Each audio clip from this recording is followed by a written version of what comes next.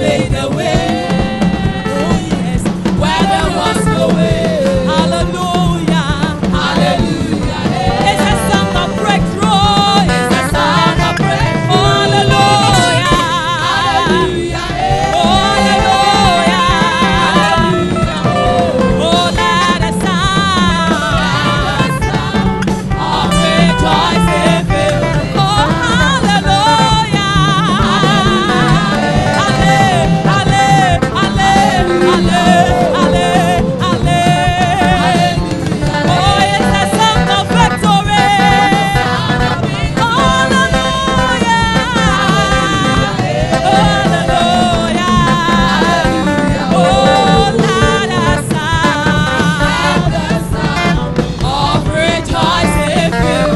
Let somebody shout hallelujah! Hallelujah! It's worthy of our praises. We give you all praise and adoration. You are worthy of our praise. Hallelujah! Come on.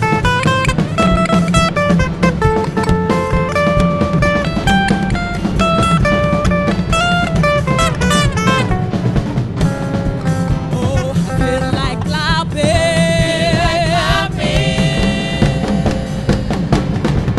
Can you clap to the Lord?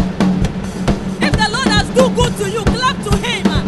Hey, if He has given you life, I want you to clap for Him. If He's making you to stand, give Him the clap. I feel like clapping. Oh, akamara magakachoro tinekemo. Akamarama, akamarama, akamarama, akamarama, akamarama, akamarama gagatu tinekemo. Akamarama,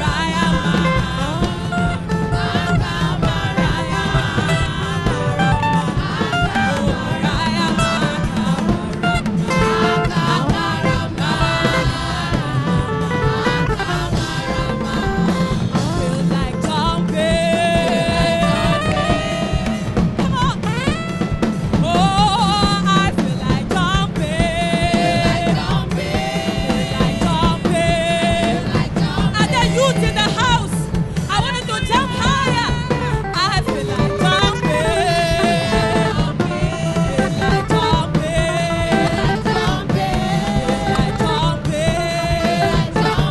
My God is a good God.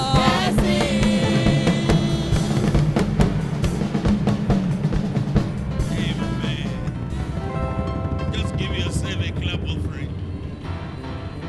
Yeah, you may be seated. Thank you for the moment. Amen. Praise the Lord. I'm supposed to stand here and take questions and answers. But I want to do it differently. Those of you who have preached since yesterday, those of you who have left seminars, workshops, discussions, and so on. As I went around, I heard a lot of things. But I can't hear everything. So if you have a question arising from yesterday, or something, a subject that has not been dealt with, or thirdly, a matter that arose as a result of experience, or number 4, if you have a question arising from the discussion sessions and the interaction sections, then just hand your question, if you don't want to talk, to an usher who will bring it here to the podium. Those of us who have preached and those of us who have led workshops and seminars, we will call you forward to answer those questions. If there are things I feel that need to be made perfect, then I might speak on it. So that will not extend our time. Thank you.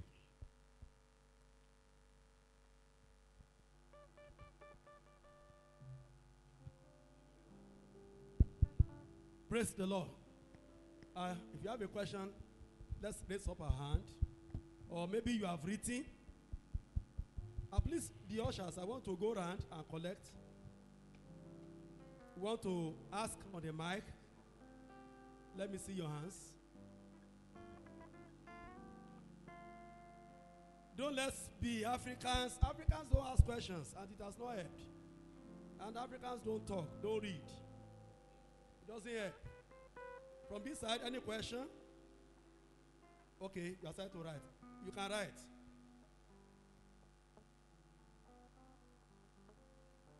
Please let's be fast about writing if you want to write.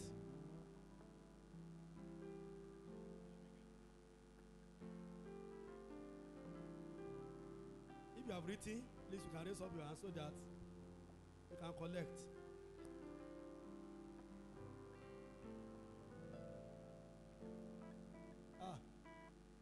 With all the volumes we have.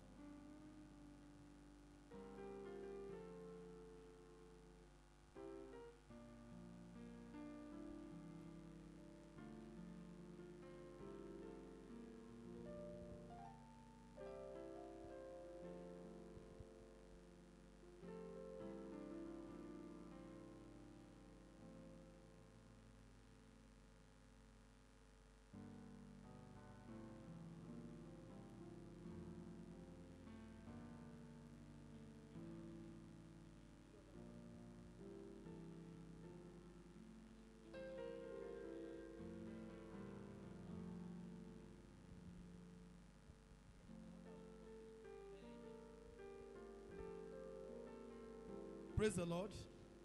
Any other question? Okay, bring it. The mic.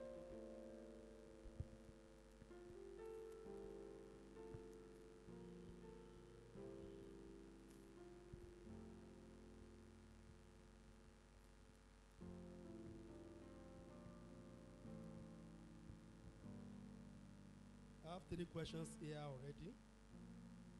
Question number 1.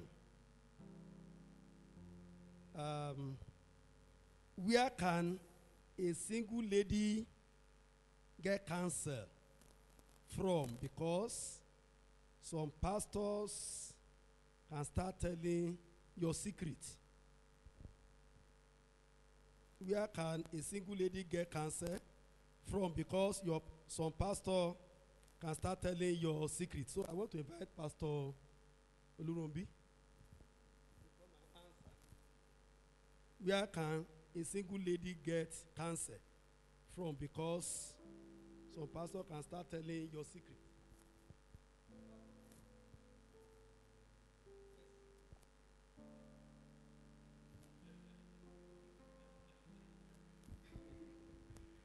Okay. Well, I even though I wasn't the one that taught the class, that question is somehow because as Christian who has a pastor who is credible, who what is sought, I will recommend that a single sister in the church should approach the pastor for counseling or the marriage counselors in the church. The church is the answer because the pastor will counsel according to the mind of God as written in the Bible. Outside cannot be better. Outside the church cannot be better than inside the church. And I don't know the kind of secret that a single lady who is waiting for the will of God in marriage. I don't know the secret. And I want to say this. Minister by the grace of God, they have gotten so much in the course of ministry. And there is only a thing that a young lady of 17 or 20 or 25 or 27 will tell a man who has been ministering for 25 years, will say, I've never heard it before. I don't think there can be sought. To me, the church is still the answer. Because going outside, the counselors, they will counsel you according to books. And like I mentioned yesterday, no theory, no philosophies, no idea of men can counteract the word of God. I think I want to stop there. Thank you, sir. And number 2, can your leader do matchmaking and tell you a lady or the man has money? I think we don't need to waste time on this. No. Pastor cannot do matchmaking. No, pastor cannot do matchmaking. And we don't do that in full stature. So don't let us waste time on that. What caused conflict in marriage? I think this person didn't attend the message yesterday. I want to call on Pastor Lushola. What caused conflict in marriage? What causes conflict in marriage? Yes. Praise God. Well, I told you, if you were here yesterday, it's a normal thing. I mean, because of your living closely together, you will bump into one another. As a result of difference, your background, in your outlook in life, and whatsoever. I remember even in a church setting, somebody who was preaching the Bible and was on top of it, and he will come to the pulpit because of his background, and he said, I don't know why are you wearing perfume? Are you a dead person? But when he himself got to the junction to wear perfume, he did what? He wore one. Do you understand? It's as a result of background. So the same thing can happen between a wife and the husband. You know, the man is widely traveled, and both of them got born again. They have the grace of God. The woman grew up in some one local area, but by reason of intelligence, went to school, got a degree, and they met in the campus, and they married. And this man's outlook is different from that woman's outlook. The way they will see things differ in life. So certainly there will be conflict in relationship between husband and wife, between wife and the husband, between parents and children, and so on and so forth. But there are ways out of conflict. And the best way is to be in the church. You nurture yourself in the Word of God.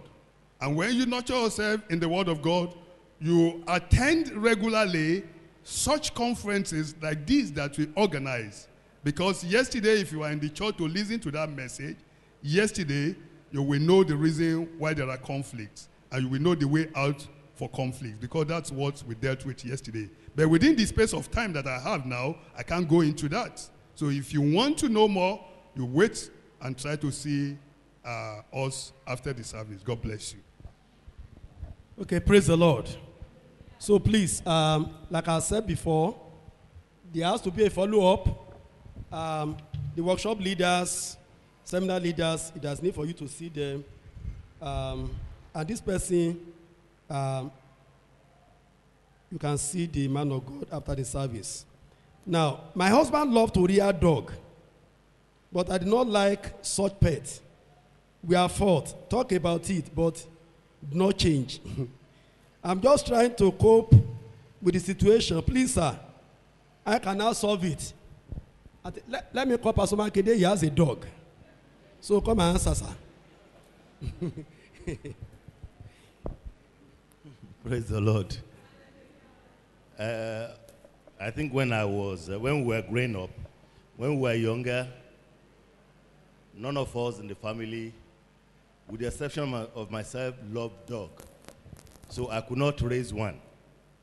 Because even my children, if they see dog in a book, some of them will run. So we could not rear one. But when everybody has left home, I was nursing the idea of rearing one. And I had an opportunity of rearing one, and somebody, a junior brother of mine, actually gave me one.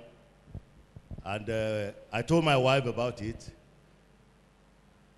She thought maybe I was joking.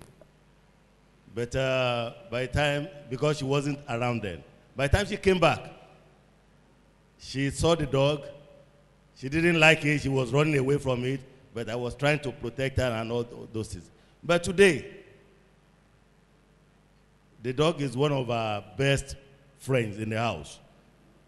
One way or the other, I encouraged her about it. And there was a time the dog would want to chase her, but I protected her. And I told her, if you give her food, give the dog food, you try to be friendly with the dog will be friendly with you. The dog is a very good pet and a very good friend. So now the dog is our friend. She still runs away from it, but the dog is no longer chasing her. So I think that is what you can do. You try to encourage the people to feed and take care of the dog as well.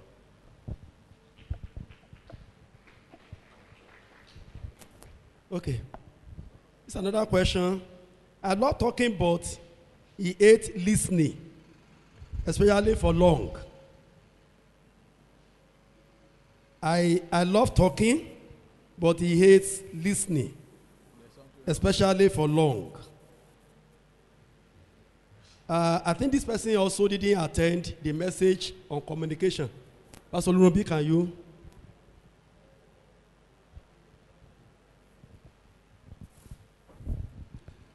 I think one of the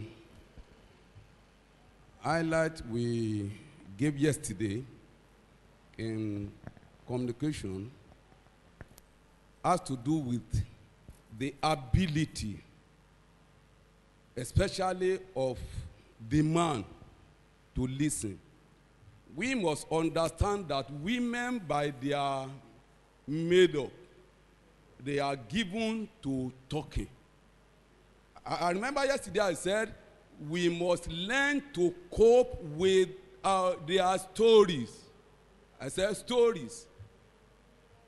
Sometimes to us, what have I gone to do with, we attended to 5 patients in the hospital, somebody, but you see, because I know it's part of who they are, you listen. And occasionally you acknowledge, okay. Even when you don't have more to say, you don't ignore. We must learn it. Women love talking, but men should learn to listen and acknowledge them. I want to stop there. Yes. Praise the Lord. And I think also, okay. Yeah, praise God. It is all of us that are faulty when it comes to that area. You can do it from now. Watch yourself.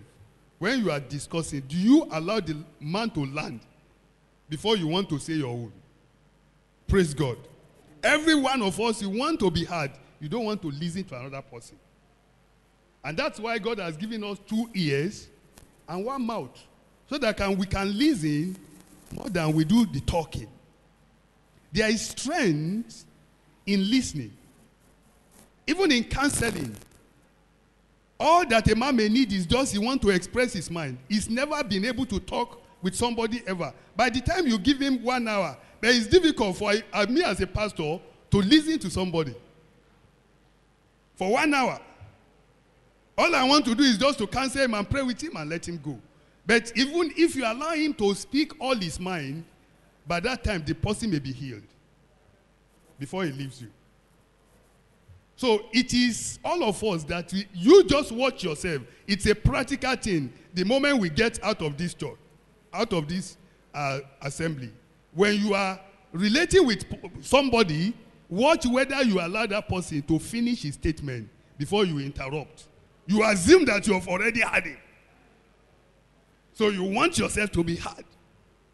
And so I'm praying that it goes beyond husband and wife. It goes even to approbation in life. There are some lawyers, that's their strength. In the court, they will just wait. While other lawyers are talking, they are writing. They are writing. It's as you are talking that you are releasing the strength that he needs. So by the time he will stand up and he will put up his gab, he begin to say, yes, I put it to you. You said this, and you say, I didn't say it. Okay, what do you want to say? He allows you to say it. Yes, you said this. And by the end of the time, the judge will have listened to him, and he will win the case. So, and even in medicine, that's why doctors, that's why they do clerking. They want to listen to your story. By the time you finish telling your story, sometimes you have the confidence in this man, that this man who listens to you very well is going to treat you very well. And psychologically, by the time he treats it, you get, okay. But if you just come to the doctor and you say, well, I have a headache, and he just write Piritin and something, he may be writing the right medication, but he didn't listen to you. So we won't have trust in him. So he said, let me go and see another doctor who is better than this man, who didn't listen to what is my problem. But the man has experience. Actually, by the time you told him this, so he already knew what was happening. But you didn't allow him to speak. Somebody came to my office one day. He said, this man of God, I had this problem, so I wanted to see him by all means. So he said, I went to his camp one day.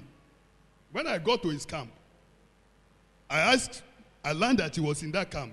So I said I wanted to see him. They said you can't see him. He said I have to see him. They said you can't see him. So I blocked the camp. So there was commotion. And eventually the man of God had in his room. So he said they should bring him. So he said when he got to the man of God, when the man of God saw him, he just said, let us pray. And the man just prayed. In Jesus' name, pa, pa, pa, pa, pa. He said, Bragbe, I got my problem solved. He said, but I don't have respect for that man of God. He said, because he didn't treat me as a human being. He didn't even allow me to talk. He just said, let us pray. And he prayed accurately what my problem was. And I got solution to my problem. Therefore, he didn't even allow me to open my mouth. He just dismissed me. He said, so I can't be in his church. Listen to. And God will grant us the grace to be willing to listen in Jesus' name. Amen. Take, sir. Praise the Lord. I think in this case, what I can just add is that, because this is a woman, said I love talking, but he hates listening. What I can say is that, you see, the timing is important. If, for instance, a man goes to bank to check his salary, and he goes to the bank, and the salary is not there, and he comes back home, and you are talking to him, he won't listen. He won't listen to you. He won't listen to you. So the timing is very, very important. Praise the Lord. Amen. Many marriages are passing through the issues of integrity. Sir, kindly help us elaborate more on this, because I think it's affecting every area that is marriage.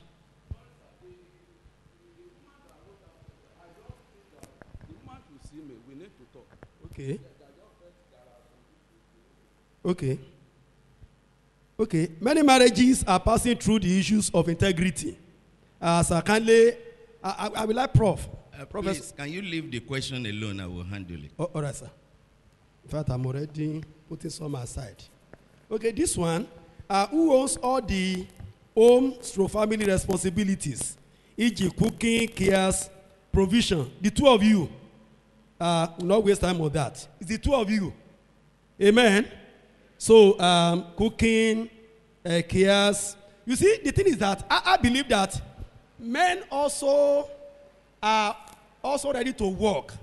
But I see some sisters now making what the husband is contributing to now be his responsibility. For instance, the man fetches water for you, and there's no water now. Come so me le. So the man may feel somehow. Man may feel somehow. But for me, I would say that it is both the man and the woman. Cooking, cares, provision, it is both of you. Praise the Lord. Amen. Let's take another one. What are the misconceptions about courtship? Sister Edith, I think you taught this. Come and answer. What are the misconceptions about courtship? Okay, let me call Pastor Mrs. Code. Please come, ma. You have more experience. Please give her the mic. What are the misconceptions about courtship? Praise the Lord. Some young people believe that when I'm in courtship, it's like I'm married. I can hug, I can kiss, I can do so many things. We can even go to bed. But courtship is different from marriage. When you are in courtship, there are things that are supposed to be in place, like discussing your future. What about how many children? What about finance? What about this area? What are the other things that you will enter into, praying together, discussing so many things like that.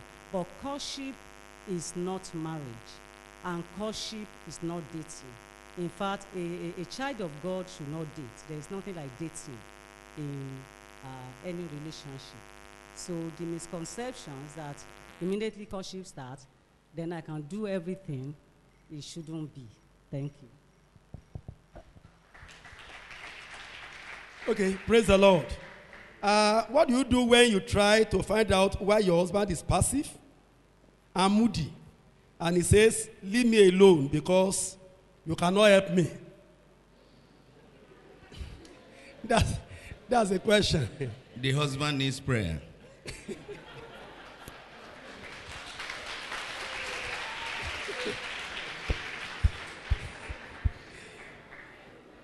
Praise the Lord. In a situation where one of two partners is engaging in ungodly act in pretense as a child of God, can we still blame the innocent partner as engaging in ungodly relationship?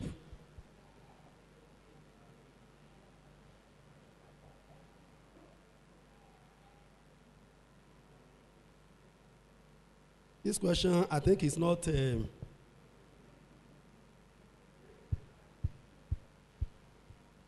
think that question is not explicit enough. Now, who can you enter? How can you enter an ungodly relationship? Stroke, can godly person be in ungodly relationship? Praise the Lord.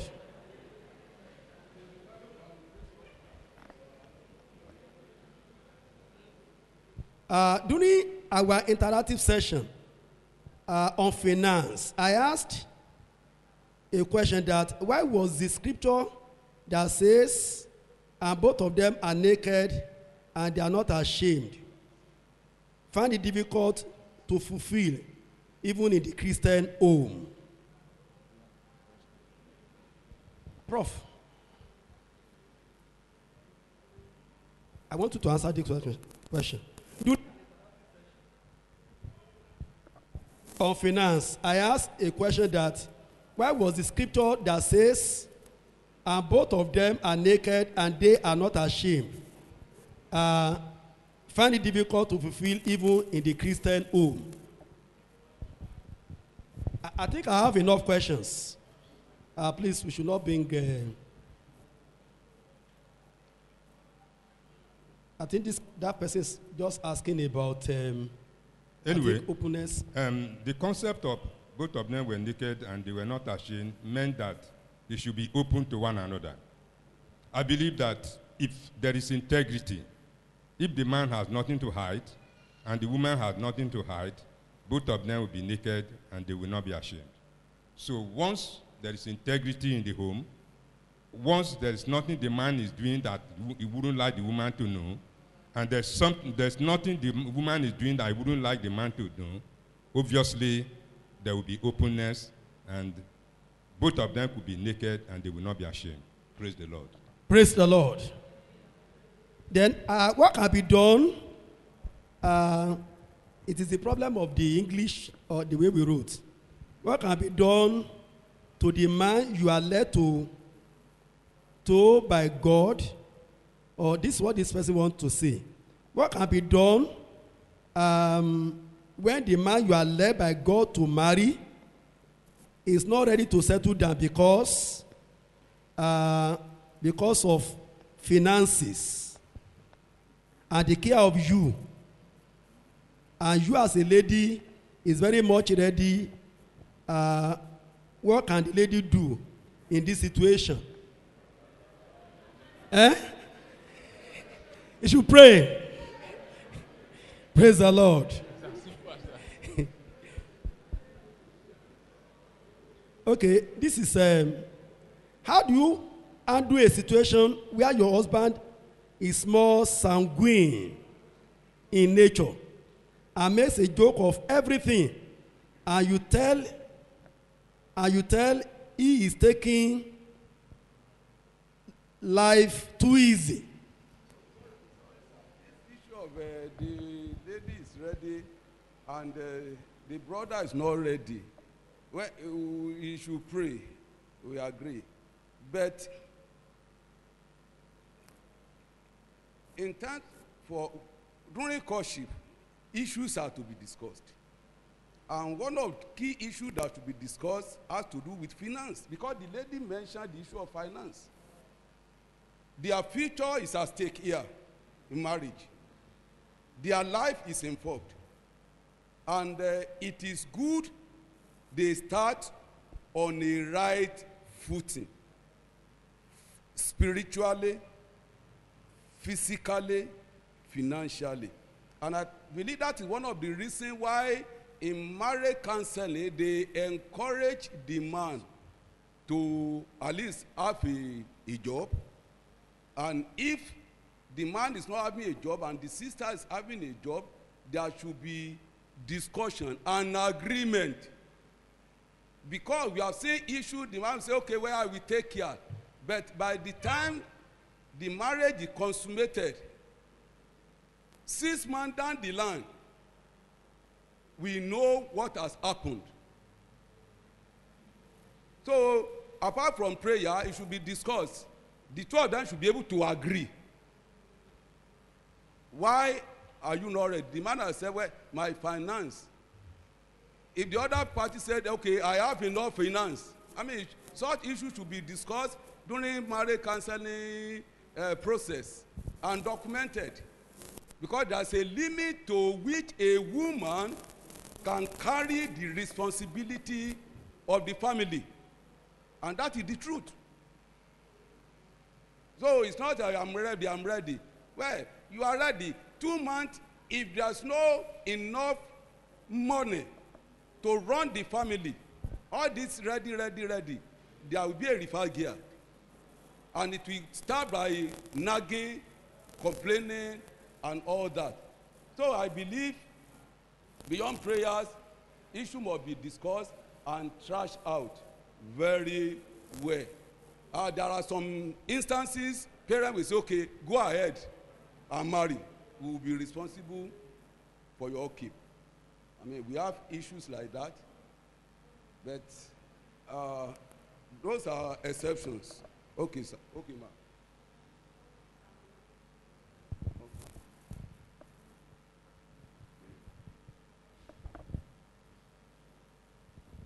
Praise the Lord.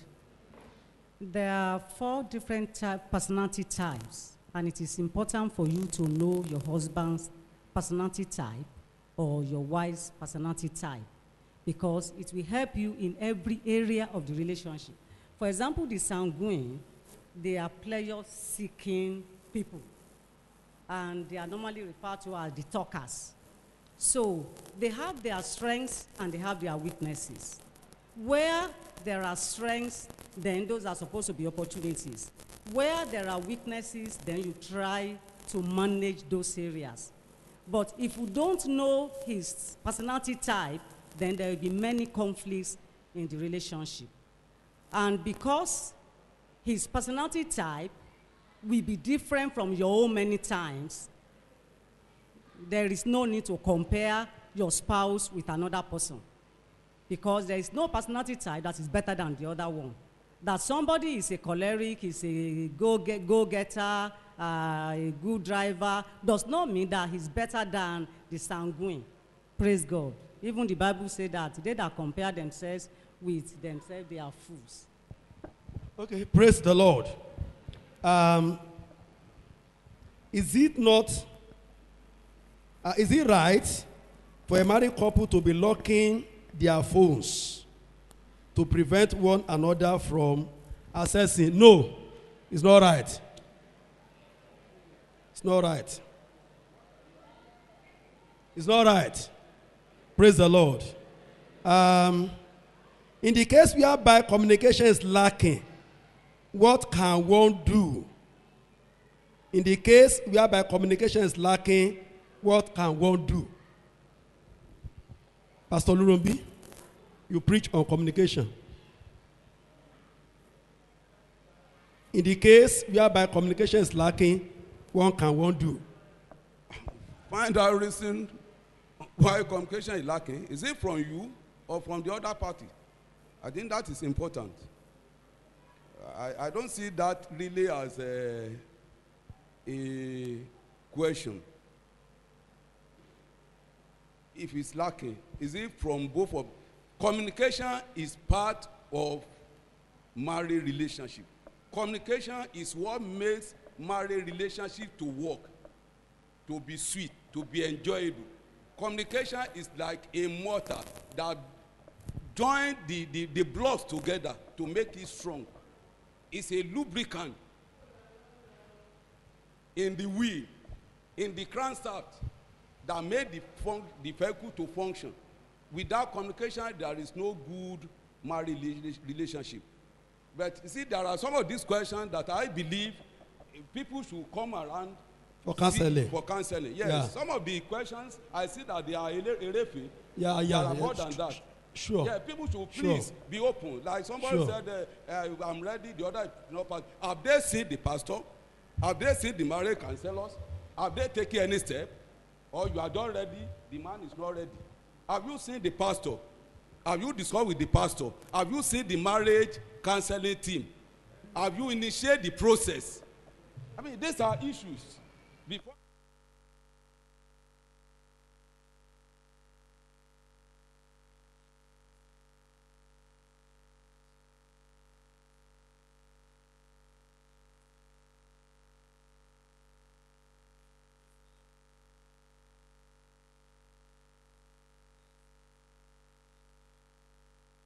praise the Lord, everybody. Amen. Thank you.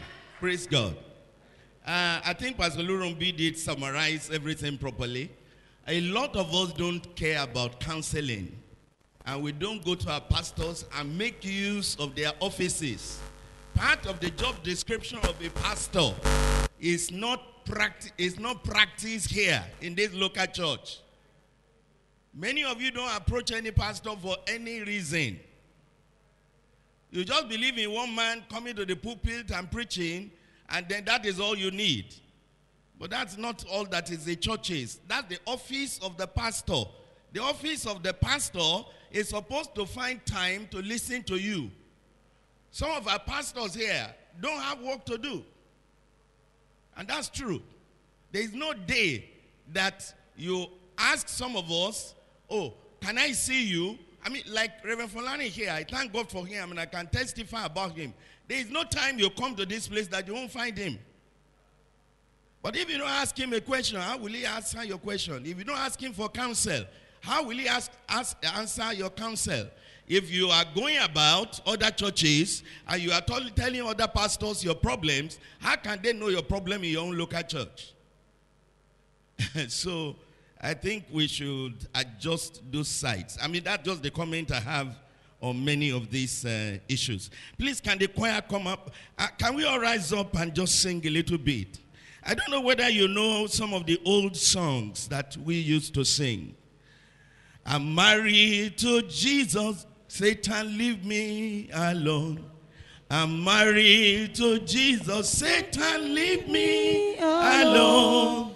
My husband is coming to take me away to everlasting home. Hallelujah. I'm married to Jesus, Satan, leave me alone. I'm married to Jesus, Satan, leave me alone. My husband is coming to take me away to everlasting home. Hallelujah. I'm married to Jesus, Satan, leave me alone.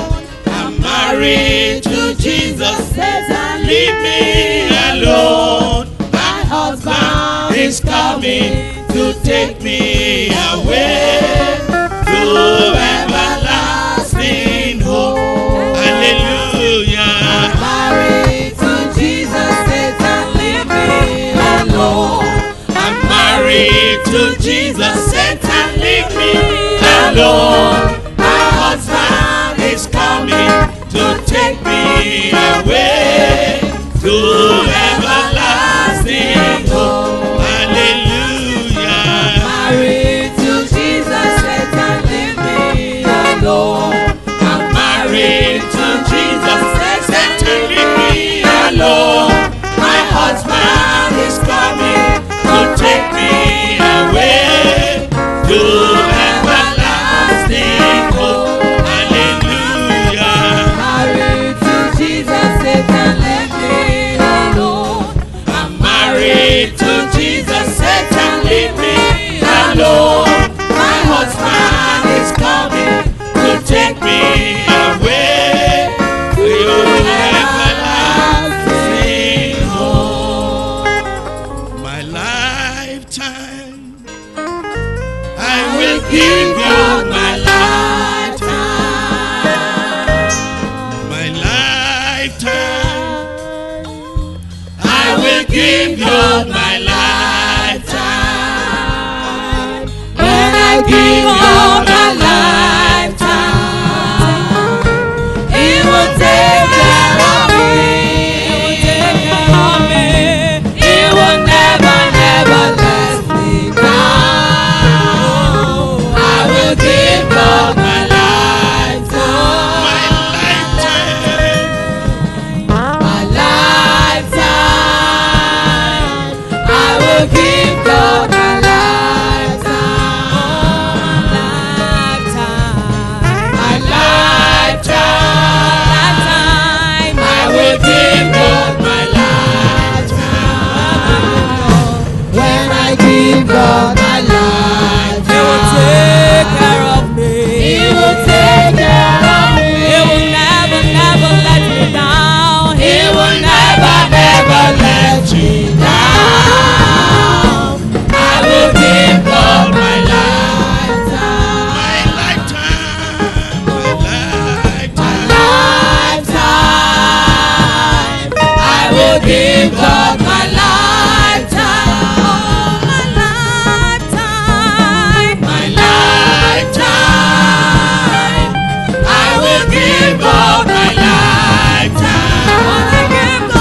When I give God my lifetime, He will take care of me. He will never, never let me down. He will never, ever let me down. I will give God my lifetime. Father, we humble ourselves before the Almighty. We humble ourselves before the throne of the living God. We say, Lord, we are but dust and ashes.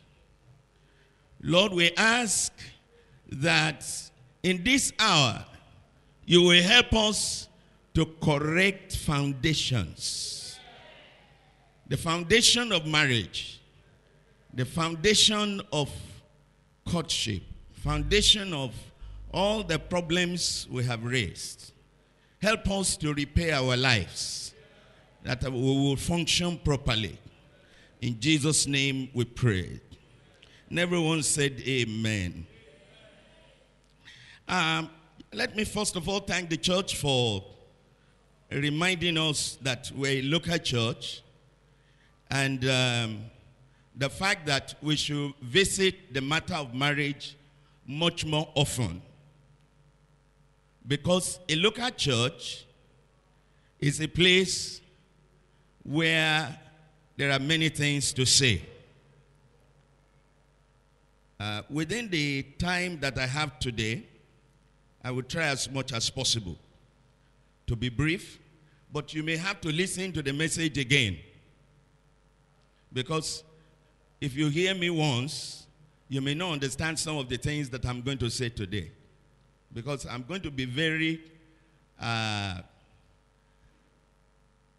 going to put on my apostolic cap to talk to the church. So God will bless you in the name of Jesus. But the first thing I want to address was the first question, or one of the first questions about conflict in marriage. Number one, if you marry an unbeliever, you will have conflict. If you marry an unbeliever, you will have what? Conflict. You will have sorrow. Number two, if you are unequally yoked together, even with a believer, for instance, he goes to apostolic faith, you go to the apostolic church. He goes to deeper life, and you go to winners. You go to winners, and he goes to whatever is church. And your pastors are teaching you different things. And you both believe different things. And you marry, you will have some little conflict. Number three, if a Christian is carnal, there will be conflict. If you are carnally minded, you will have conflict. Number four, ignorance will cause conflict. Ignorance will cause conflict. That means you lack knowledge.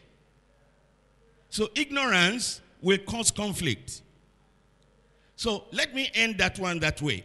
Number two, somebody asked about a dog, that the husband is rearing a dog and she doesn't like dogs.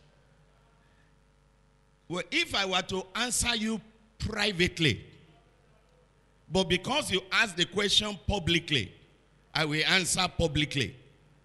And the question is everything you do that your husband too loves? That brings in the scripture to bear with one another, to tolerate one another. That's what is written in all the scripture. One another, one another. That's church. So you tolerate the other person as long as it is not a matter of sin.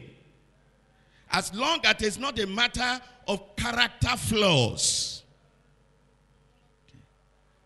If the dog is causing you sickness and disease, I'm certain that your husband will respond. If he's a Christian, if he's a born-again believer, if they are born again and the dog is causing sickness or disease or harm, then I'm sure your husband will listen. But the greatest question is everything you do that your husband likes? If your husband tolerates you, why don't you also tolerate your husband?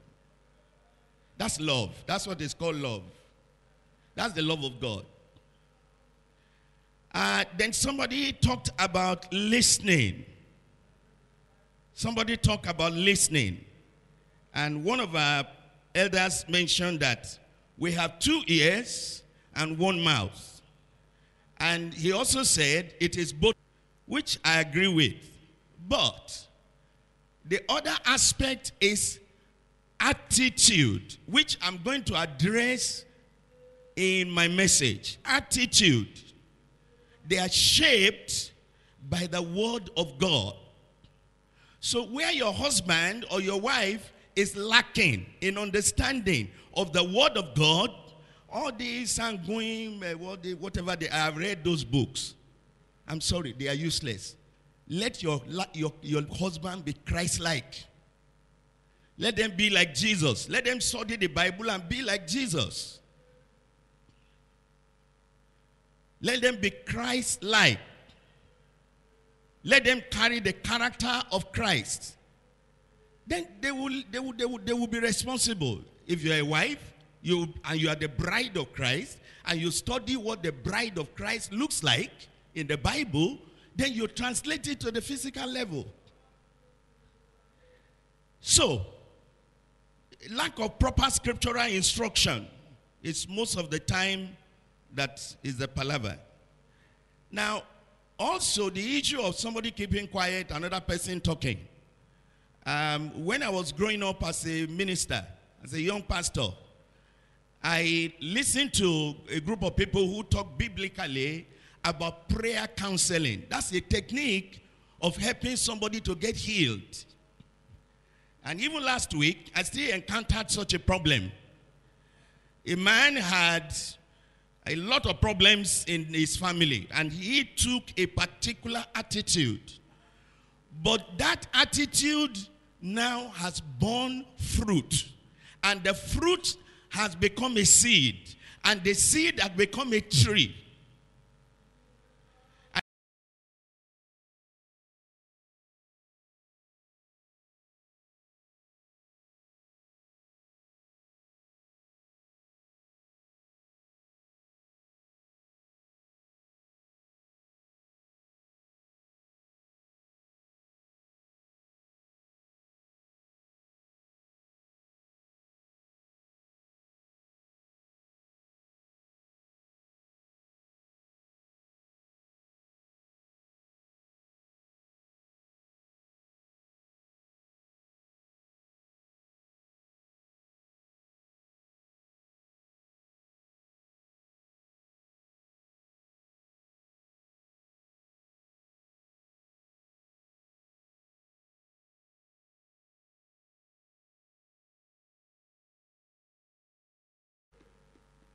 I'm trying to manage it. But where do I come in? He will have to suffer for some time to recover. When he recovers, he will learn a lesson. If he learns a lesson. So that's the way life is. The best thing is to make sure you have a sound foundation, which I'm sure many of us do not have. And it is the fault of us preachers. It is the fault of parents that they didn't lay a foundation for their children when they were born, because they themselves were ignorant. All right. Somebody talked about integrity in marriage. I will deal with that later. Then somebody talked about, I think I will deal with that later too. Church, the Lord will bless you today in the name of Jesus Christ. I didn't hear your amen. All right, let me spend maybe possibly 45 to 50 minutes. By the grace of God, I'll be done. But please, like I said, it is not everything that I say that I'll be able to explain. You might have to see me privately because of that. Not only that, I've written a book about marriage. Marriage is a great mystery. And so this morning, I'm going to talk about the mystery of marriage. Praise God. Can you say it with me? The mystery of marriage. The mystery of marriage. That's what I want to talk about to the church. And I pray this message goes to many places. Because of course, you know that by the grace of God, I didn't just believe the gospel yesterday. And that I also have been taught by other pastors. I've been taught by other leaders. So what I want to say today is not taught me by any pastor, any leader. But Jesus Christ taught me. And the Holy Ghost taught me. And so I want to share with you with all my heart. I pray that our lives will be corrected and we will go well in the name of Jesus Christ. Let's go to the regular passages of the Bible. In Genesis chapter 2. Let's start from Genesis chapter 2. Please pay attention as I try to go through these things rapidly. In Genesis chapter 2, verse 22, it says, "Then the rib which the Lord God had taken from the man, he made into a woman, and he brought her to the man. And Adam said, This is now bone of my bones, and flesh of my flesh. She shall be called woman, because she was taken out of man.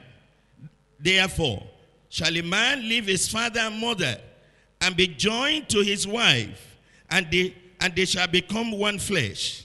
And they both were naked, the man and his wife, and were not ashamed." Hallelujah. I said hallelujah. So you see that everything here started from God. God made the man. So God is the head of the man, and Christ is the head of the man, and the man is the head of the woman, before you begin to talk about angels. And so you see that there is a coming down of relationship, of instruction, of understanding that the man has a major role to play in a marriage. Husband and wife. So I'll be talking back and forth. For those of you that are single and for those of you that are married, I'll be talking back and forth so that everybody can be included in the message. Now, so you see that parents are involved in bringing up a child.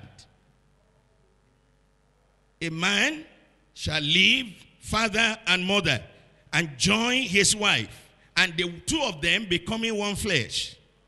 So they will have learned. That's what the Bible assumes. That's what God assumes. That they have a father and they have a mother. And that the father and the mother will help raise the child. So here is where we have the snake in the garden. The snake comes into the garden to cause divorce, so that a child will no longer have a father, and so that a child will no longer have a mother. So a snake comes in to poison the husband, poison the wife, they divorce, and the children are parentless. And so the parents don't get any instruction from the children don't get any instruction from the parents to be able to live a godly life. And that begins all the trouble. That begins all the problem. Because of the instruction that should be foundational in the life of children that had not been provided. Let me quickly say this. That you can teach your children Bible, but let them hold the word of God in a sacred manner. If they don't do that, they will go out, you think they know the Bible, they will make the same mistakes that you hope they will not have made. So it's a big responsibility to be married. Praise God. All right, go with me to Songs of Solomon, where we are going to stay for most of the day. Songs of Solomon chapter 1, verse 1 to 4. Songs of Solomon. Now, that book is very interesting, and we shall look at a few verses today. Most preachers do not open Songs of Solomon, but it's the love book. It's the book that talks about love, and marriage is about love. The church is about love. So in Songs of Solomon chapter 1, in verse 1, the song of songs, which is Solomon's.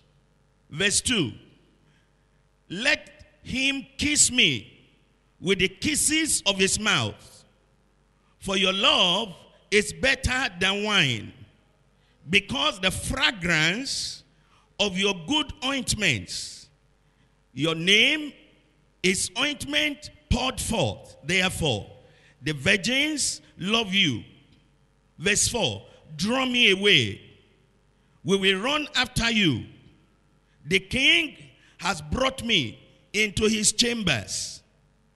We will be glad and rejoice in you. We will remember your love more than wine. Rightly do they love you. Now that's deep. And that is fundamental to marriage. That is important to marriage. Now let's go read Apostle Paul in Ephesians chapter 4 or Ephesians chapter 5, reading in verse 22. I believe it's at verse 22 that we have to start. Ephesians chapter 5 at verse 22. Wives, submit yourselves to submit to your own husbands as unto the Lord. Now, so you can see, as I have read now, that verse should trigger an alarm in your spirit. That verse should trigger something if you are reading in the Holy Spirit. It should trigger immediately. So a wife and husband relationship is related to the Lord.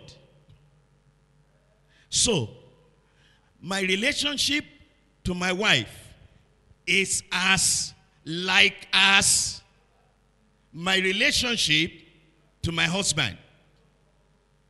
So that should trigger an alarm immediately, because he now compares it with your relationship to the Lord. In other words, marriage is the closest description on the earth of the life in heaven. So if your marriage is poisoned, I pray God will throw in sugar today. I pray that God will remove the poison in the name of Jesus. Now, so if I begin to interpret, we won't leave here. So let me just read. Praise God. Verse 23, for the husband is the head of the wife, as also Christ. So you see again, as also Christ is the head of the church, and he is the savior of the body. So you see, there is going back and forth to show you the mystery of marriage. That marriage is not just about sleeping and having a child. Marriage is not just about finances. Marriage is not just about quarreling about which house are we going to live. Marriage is not all about that. Those are the outworking of our relationship with heaven.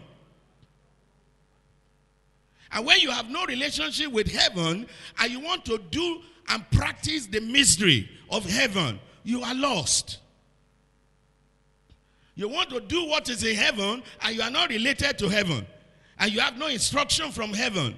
And now you want to practice the mystery of heaven on earth. And then you say, well, what's this man talking about? I'm talking about marriage. I'm telling you that marriage is more than just getting a woman into your house, or getting a man to marry, emergency man to marry because you are marrying late.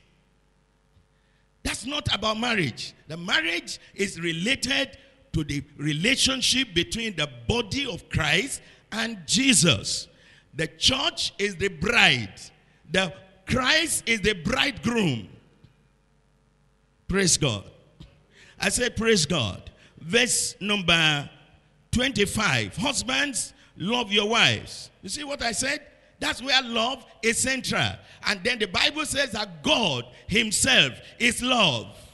In other words, love is God and God is love. So you have to understand, what love do I have for this man or this woman before I marry her? Now, quickly to say that in the Greek language, there are 3 words for love. The first Greek word is eros.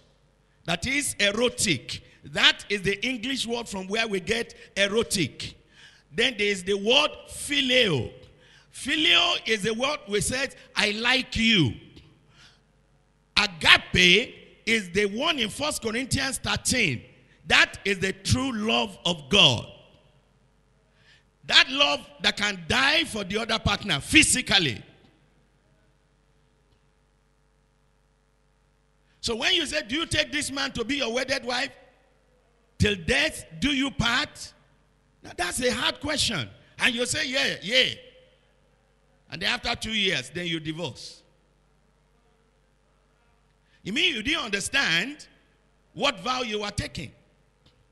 That they were asking you if you love this woman to be willing to give your kidney. You have 2 kidneys, and her kidney is packing up. And the doctor said, we need another kidney. Can you give your own kidney? And you say you are not ready. They call your children. The children said you are not ready. So what do we do? Oh, let's buy another kidney somewhere. Praise God. So the matter of marriage is not just to take it lightly. We should weigh the matter as an issue. That's why I sang the song that Jesus is my husband. That's why I sang the song, My Lifetime. So what I'm saying has meaning.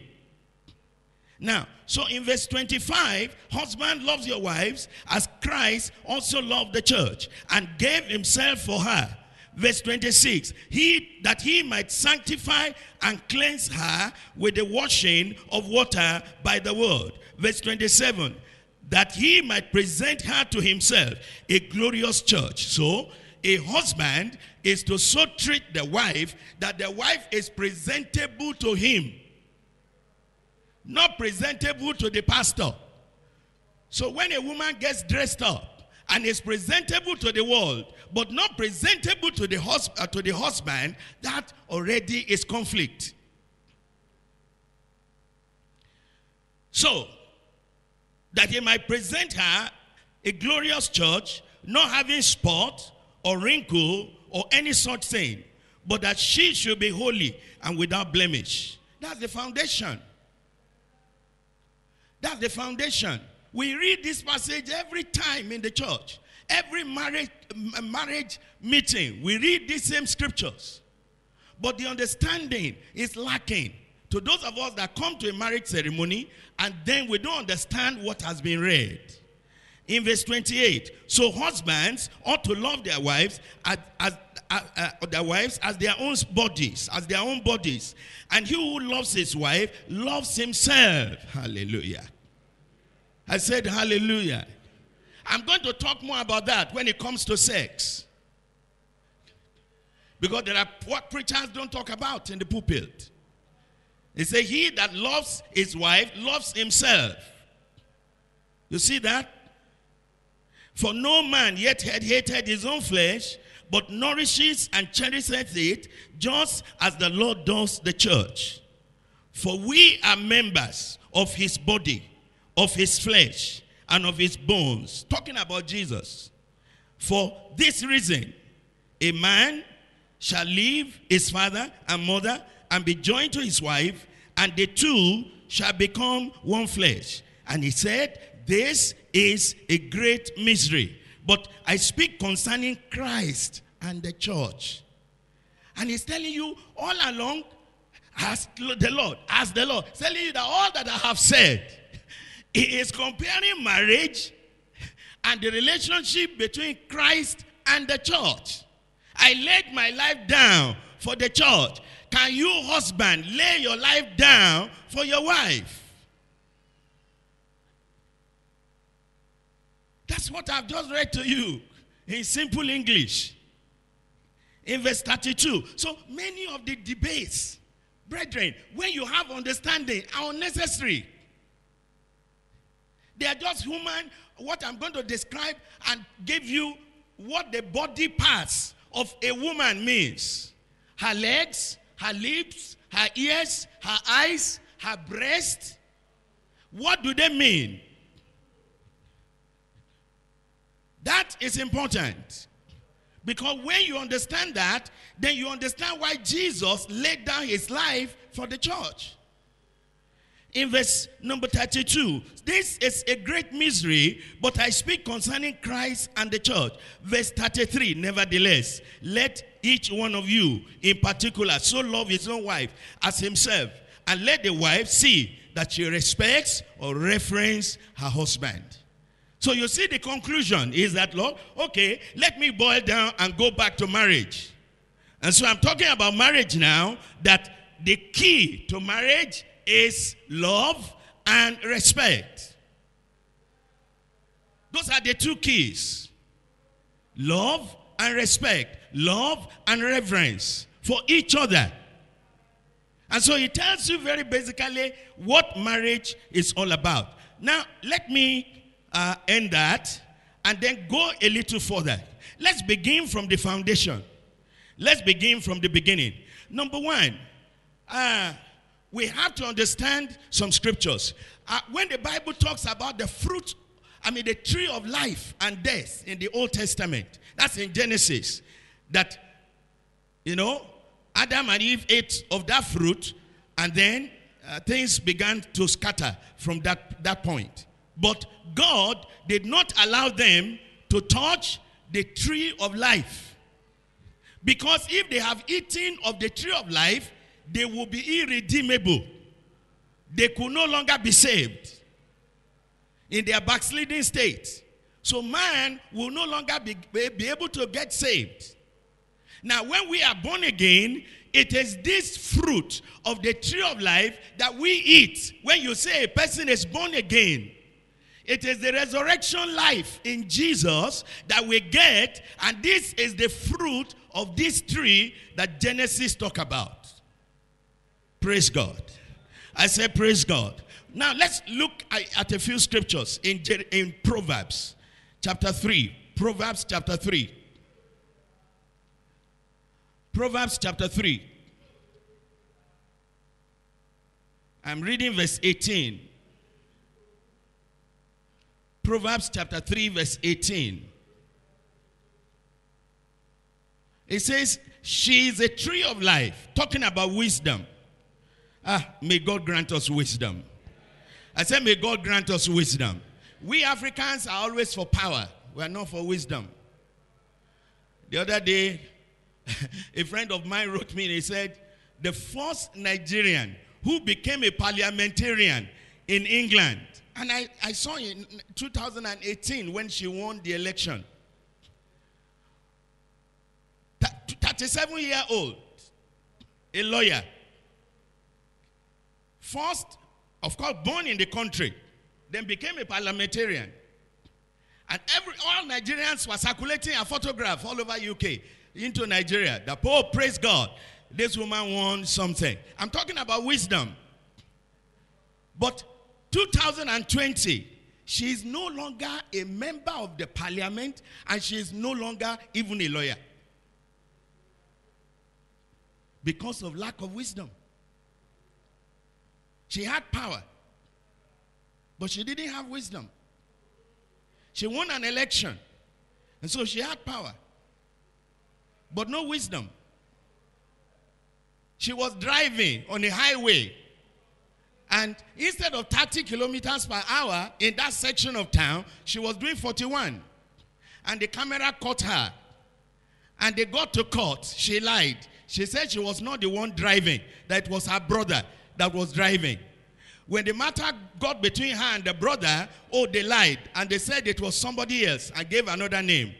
And they traced that man at the time the offense happened, that the man was in Russia. He wasn't in England. So they found both of them liars. And they sent both of them to prison. And then the law council, like our NBA here, called the woman and said, the woman, why did all this happen? She still lied. And they said, well, a solicitor cannot be like this and remain a solicitor. So we are taking your license as a lawyer. So she lost because of lack of wisdom. She lied. When you lie, you don't have wisdom. Praise God. That's what I'm talking about. That's what they talk here in verse 18. It says, she is a tree of life to those that take hold of her, and happy are all who retain her. That's wisdom. In verse 19, the Lord by wisdom founded the earth. Can you see that? The Lord by wisdom founded the earth. By understanding, he established the heavens. Can you see that? Praise God. In Proverbs 11:30. Proverbs 11:30. Where am I going with all the scriptures I'm reading? Be born again. Be born again. Before you think about marriage, be born of God. Be born again. let there be a transformation. If any man be in Christ, he is a new creation. This new creation is the bride of Christ. This new creation is the wife of heaven. This new creation is the one that God says is the bride of Jesus. So that's where I'm going with all the scriptures I'm reading. When it says that when you have wisdom, you get the fruit of the tree of life. Now, number 2, Proverbs 11 verse 30. It says, he that winneth, Proverbs 11:30. It said, the fruit of righteousness is a tree of life, and he who wins souls is wise. Hallelujah. I said hallelujah. The fruit of the righteous is a tree of what? Of life. And he that what? Winneth souls is wise. Do you connect the two? Praise God. Do you connect the two? Hello. I said, do you connect the two? He said the fruit of the righteous is what? So what does the tree of life produce? What does the tree of life produce? Life. The tree of life. So the tree of life produces life. So when you go preach to somebody, you transfer the life. If you are married, you have not born again, you transfer death to your children. Understand that? So when you are not born of God, then you transfer death to your children. That is why the children that are born after you are born again are less troublesome than the children you gave birth to before you were born again. The children you gave birth to and you are not born again will be more difficult to handle than those ones you gave birth to while you are a child of God. Why? Because sex is a transference of spirits.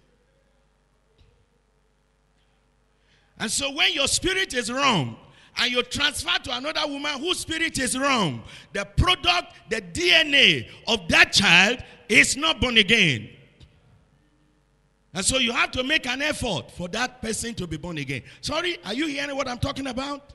Sorry, are you with me? Church, can you raise your hand if you are with me? You understand what I'm saying? These are the intricacies of the matter. And I can't hide today. I know many of these things for a long time, but when I hear two people arguing about something, and they are talking about the shoe of a woman, the shoe somebody wears, and all that, I just go my other way, because if I talk to them, I will be like a useless person. Because they can't understand what I'm saying, neither do I understand what they are saying. So I go my other way to another place. Praise God. Because it's not that I'm super spiritual. It's because they are not relating physical things to spiritual things. They don't know that it is the spiritual that produces the physical. And so they want to hold the physical in isolation. And then deal with the spiritual in isolation. They don't marry the two together. And so some people say they are secular. And others say they are spiritual. They say my Lord temporal. My Lord spiritual. That's what they say in the law court, Abi. But then all those things are nonsense. How can you judge between two people and you don't have a spiritual sense that you are moral, that this man is wrong, this one is right? There has to be some spirituality for a judge to take a good decision in a matter. So it's not matter of law temporal, law spiritual. I pray God will deliver us from error in the name of Jesus Christ. In chapter 13 of Proverbs, verse 12. Chapter 13, verse 12. Now, it will shock you that from the book of Genesis to Proverbs, they don't talk about the tree of life. Then they'll find the tree of life in Genesis. From here, you then go to Genesis before you see that phrase. Now, Proverbs 13, verse 12. Sorry, are you going home? Sorry, can we all read it together? Oh, I'm sorry, just read it from your Bible. But let the rest of us who can read here, read this one. Hope deferred makes the heart sick. But when desire cometh, it's what? I said it's what? It's a tree of life. That's what it says there. And so he says, hope deferred makes the heart sick. But when the desire comes, it is what? A tree of life. In other words, you are praying about something.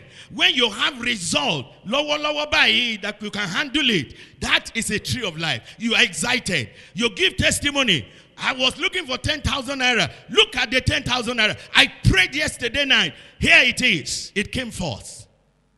That is a tree of life. Next time, you remind God, the other time I prayed, you answered my prayer. With that tree of life, you are able to generate another life. Can you say amen to that? So that's the nature of being born again. That's what I'm talking about. So if you are not born again, and then you go into marriage, then you don't understand the manufacturer.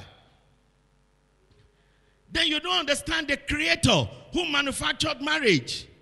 And so you can't be talking about your fathers and your mothers who were in idolatry. And who were sinning and worshiping Obantala and the Ogun and all those things. And those things were the things they were worshiping, sacrificing their children to those those. And then you are going back and you are using Yoruba parables to describe Bible. Sometimes I'm very sad. Because with those of us who are even preaching make the mistake of relating heavenly things to some earthly. I don't mean that Yoruba parables are totally bad. But there are some of them that are not applicable. Praise God.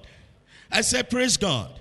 Now, in Proverbs 15, verse number 4, I'm still dealing with being born again. Let me stress that over and over again. If you are not born again and you want to go into marriage, it is a little difficult. Very difficult. In verse 4, a wholesome tongue is what? Hey, read it aloud. Please shout it anywhere you are. Say it again loud. Somebody talked about communication here yesterday. This is it. This is it. Can you read again, first part? How does the New Testament say it? Do anybody remember? Let your speech be seasoned with grace. He said, my husband doesn't understand me. My wife doesn't understand me. Oh, there is this one between us. What did you say? Praise God. Sorry, are you with me? This is the cure. A wholesome tongue, you know what? A perfect tongue, a tongue that is healed by the tree of life, will produce life. But perverseness therein is a breach of the spirit. You understand grammar? A breach of the spirit. In other words, you have a dam that has a barrier for water. Are you with me? Or as a child, have you not done it before? Rain is falling and you run outside and you are running. And then you gather sand in order to block Agbara Odo. And the water is running and say, I'm going to block it. Are you with me? And then you block it. And then when the rain is much, then your dam is just washed away. It's breached. That's a breach. All right? If we come tomorrow, God forbid, or like it happened many years ago, God will not allow it to happen again. We came and found our generator house breached. In other words, somebody dug a hole behind and entered in order to steal generator. That's a breach. So it says there that if the perverseness of the tongue causes a breach in the spirit. Praise God. But a wholesome tongue produces what? That's why some people divorce. And no one cause wahala nule. Some women drove their husbands away. Some men drove their husbands away.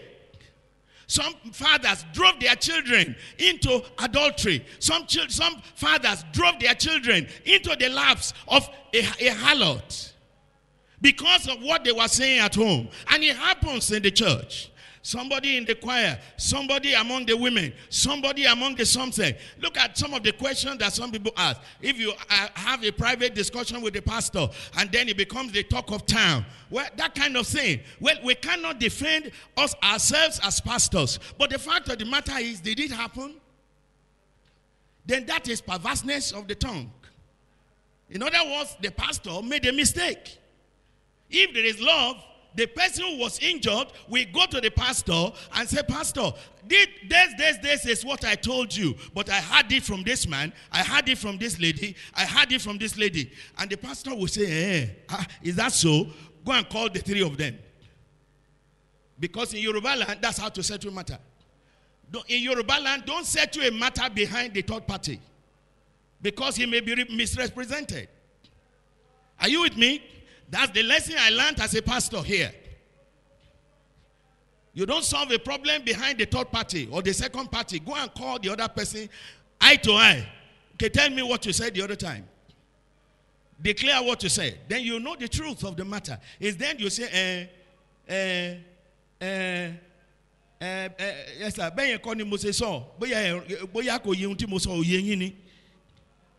Then there are deniers. Then there are confirmations. Now that kind of thing. So when there is a perverseness of the tongue, which you want to eat, and then the person who is offended will now also love and forgive. I said, Pastor, okay, no problem. If that was what happened, okay, that's all right. Well, I hope it doesn't happen again. Now, of course, the shame alone will make that pastor not to repeat such perverseness. Are you with me? Can you say amen to that? So that's one of the things that we see, that a wholesome tongue is what? Is what? Is what? It brings resurrection. It brings life. It produces the fruit of salvation. So when you are married, this is supposed to be the rule, the grand rule, the foundation in a home. If yours is not like that, I pray in the name that is above every name, it shall begin to be corrected. You will begin to learn wisdom. You will begin to learn how to address the other person. I mean, you can't address your wife as if she is a cat or a dog or a goat. Bang, bang, bang, bang, bang, bang, bang, bang. Bang, every time, bang, bang, bang, bang, bang. No, that's not a Christian spirit. That spirit is not of Christ. Praise God. That's not the spirit of Christ. I hope I'm understood. Praise the Lord. I said, praise the Lord. And so, the resurrection life that both a husband and wife have, they want to share with the children, so that as they go into the world, they will be able to know.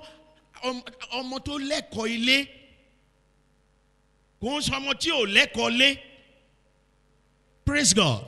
That's the other way I would say it in Yoruba. In other words, you have taught this child how to talk. You have taught this child how to carry out salvation, how to manifest salvation in the world, so that the world can benefit from the child. Can you say amen to that? Now, so mistake number one is when you are not born again and you marry. That's mistake number one. I've already explained. It's a transfer of death. If you are born again, you marry a non-born again woman, well, your life will overcome the death in the other person. Right? But over time, that other person has to change. If the person that doesn't change, it will drown you and you will lose your life.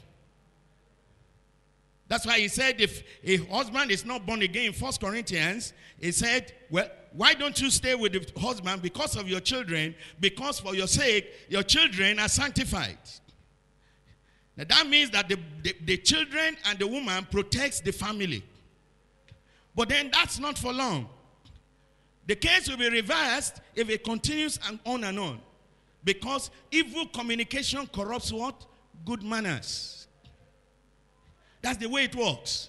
So I'm praying that God will help you and I in the name of Jesus Christ. Mistake number two, when you are born again and you refuse to renew your mind. When you are born again and you refuse to renew your mind. So you transfer death to your husband or to your wife, all right? And you are driven out of fellowship. And I've explained that a lot already. So it's important to renew our mind. May God help me today. Can you say amen to that? I say, can you say amen to that? You see, if a mind is not renewed, you will, oh, praise God. I say, praise God. Thank you, Holy Spirit. See, the inner man is renewed. Your innermost man is renewed. The real man is renewed. You are born again. You are complete in him.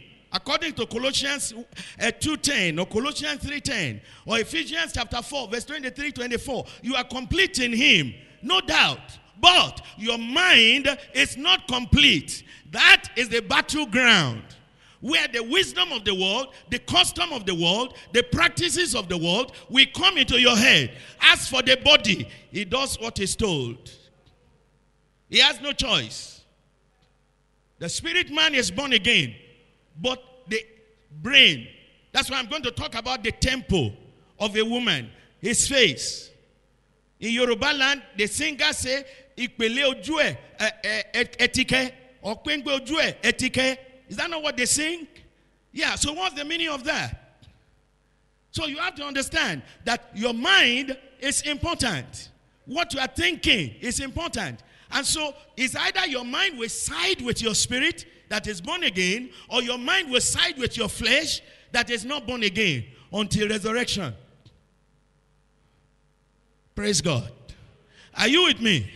Sorry, are you with me? So marriage, I'm so sorry. The reason, praise God. Let me just tell you simply. The reason why it's very difficult for me to backslide in immorality is what I'm telling you now. I don't handle my marriage as if it is flesh and blood. At the same time, it's not that I don't love my wife in a practical way. Praise God. But I treat my wife as Christ. If my wife has a dream, I know the dream is for the church, not for us. Because I treat her as comfort. I treat her, and that's her name. I treat her as the Holy Spirit. Praise God. So I take her seriously. If she has a dream, and he says this, I said, I know what you are talking about. You are talking about the church. That's what is wrong with the church. And it's accurate. It's not that I will come tomorrow and then it is missed. Of course, that's a gift. So understand what I'm saying, brothers and sisters. The Lord perfect our way in the name of Jesus Christ. I didn't hear your amen. Mistake number 3 is that you are married and you want to marry and you don't have resurrection life. You want to marry or you have married and you don't have resurrection life. I've told you the consequences. There will be transference of demons. Praise God. I told us in this audience, maybe you have forgotten, every man a woman sleeps with, the DNA of that man passes into the woman. Praise God. Are you with me? Every man you sleep with, the DNA of that man will pass to you. That's why it is good to be a virgin. And then marry your husband. Praise God. Then you marry your husband. It's a spiritual, that's what we call transference of spirits. If you marry a Mami Water lady, you can be sure you are going to have sex with another person. And you are going to have sex with another person and another person. If a man goes into sex relationship outside of marriage with a Mami Water man or a person that has a spiritual wife, or you have a spiritual husband, or you're having sex in your dream, and now you want to have sex in real life, those spirits that have been passed into you by those demons will also transfer to the person that you have sex with. Why? Because there's transference of spirits. Sex is more than a physical act. Hello? That's why Paul the apostle said that he that sinneth against he said, you commit fornication, you sin against your own body. In other words, you are defiled. In other words, you have another spirit. In other words, you are no longer whole. In other words, you are no longer sound. And so you even sin against your own body. I mean, when I know such information, of course, I mean, as a man, I run away from such a thing because I don't want to be contaminated. I'm praying you will not want to be contaminated. I didn't hear your amen about it. So if you are single, remain single until you can get married. God will grant you grace in the name of Jesus Christ. So it's like that. And so don't transfer HIV or gonorrhea or all those sexual diseases and sickness and disease to yourself by those kind of acts. That's a mistake. Praise God. I said, praise God. So, what does all this mean? Parents, if they are ignorant of these things, if they are ignorant of these miseries, then they do not tell their daughters or tell their sons as these sons are growing up. So those sons have to go read books. So those sons have to go read Ikebe. Those sons have to watch an adultery film. Those sons have to go to the movie to go and learn the way of Hollywood. They have to go to the movie to go and learn the way of Hollywood or Jollywood or whatever they call wood in Nigeria. That's what they call it. So they go